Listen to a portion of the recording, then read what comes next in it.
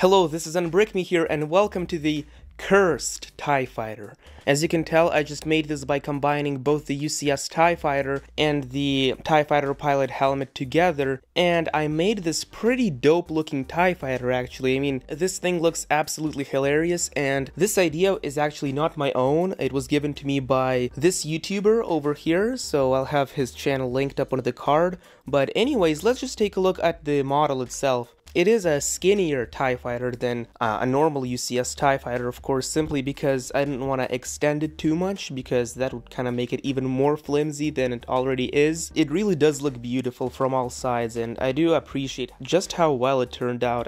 I do think that on my shelf, I'll just keep it the way it is right now shown. I won't really be putting it back together in its original form. I do really like this version far more. It just looks so nice, and I feel like these two sets kind of go really hand in hand together. Just looking at it from all sides, it really does give that feeling of awe, and this thing looks absolutely insane. But you obviously want to know, how can you build this yourself? Well, basically, you just take off the wings of the original TIE Fighter, then you put these kind of triangle pieces more closely to the center like so they kind of make this triangle square, and then on the TIE Fighter pilot helmet, basically take a look at this earpiece and just take off this 2x2 circular gray element.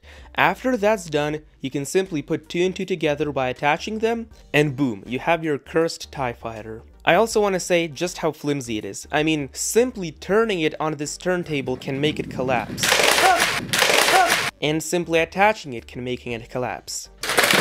I have done reviews of both the UCS TIE Fighter and the TIE Fighter pilot helmet, so check out those reviews right now. Subscribe to my channel for more fun stuff like this. Check out the YouTuber who gave me the idea to do this. This is Unbrick Me here, and I'll see you in the next one.